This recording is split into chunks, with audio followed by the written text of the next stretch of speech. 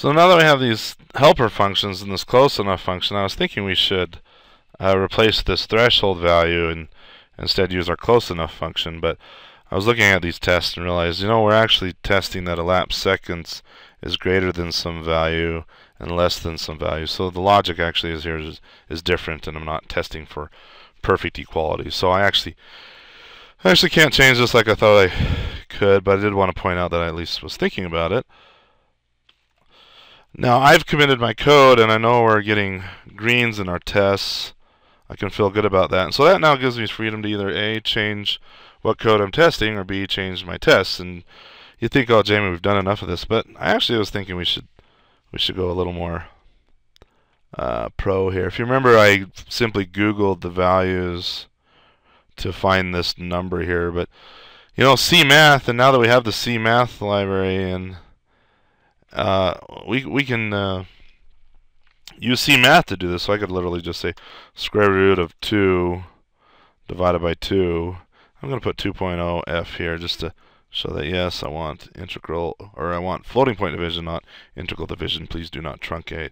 So that's square root of 2 over 2, and then we had another one of those. Wasn't it square root? Let me see if I can find it. Just do a search, square root 2 over 2, and then I swore we did another square root 3 over 3. That's weird that I didn't. Oh, I had the match case turned on. Let's do square root 3 over 2. So square root 3 over 2. And yeah, there's a little bit of runtime to this now that I'm not embedding a constant directly in, but I really don't care. It's test code. Let's make sure this still builds and runs. Our tests are good. I can feel green. I immediately get that feedback. Yes, that was smart, or no, that was dumb.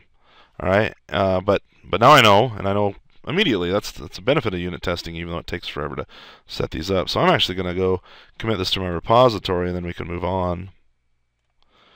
Okay, some other fix-ups I know. Again, I'm free to change my code. I know my tests are good. I can optimize if I want to, and I do want to. So let's go over here.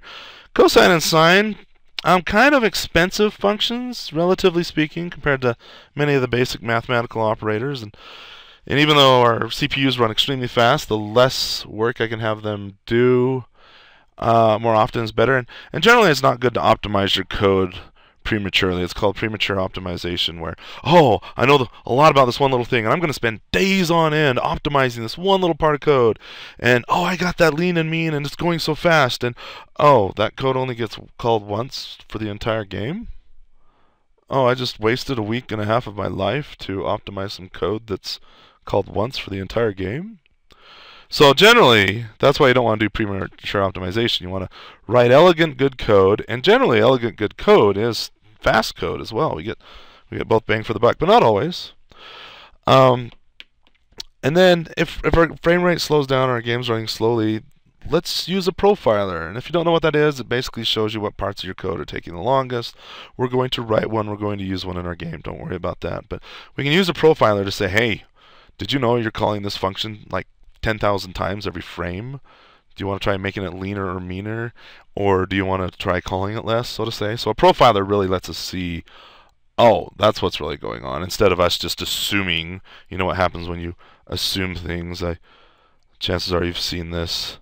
Assume. But I got to point it out. You make a this out of you and me when you assume. So anyway, let's not assume anything. But I do know that rotate's going to get called a lot. I know I'm going to use it quite often. In fact, it's going to be used so often I inlined it here. So maybe this is premature, maybe it's not. But I'm going to say float cosine result gets cosine angle in radians. Float sine result gets sine angle in radians. So notice I'm calling cosine, I'm storing it away, and sine, I'm storing it away. And now I only have to call cosine once here instead of calling it twice, once right here and once right here. So let's do this. Let's do cos result. Cos result. This may help on readability too, who knows. Sine result. You can be the judge. And sine result. Alright, so I just optimized my code. How do I know whether I didn't screw up or not? Ah, I got the unit tests backing me up. Let's build this, run this. Yay, all green, feeling good. Good time to commit. Hold on. Okay, so there's a few other cleanup things I want to point out, but I think it'd be appropriate to do those in another video. So I'm going to stop this video here. Let's move on. I'm going to show you some major cleanups that we can do. Save us some headache and some compile times for sure.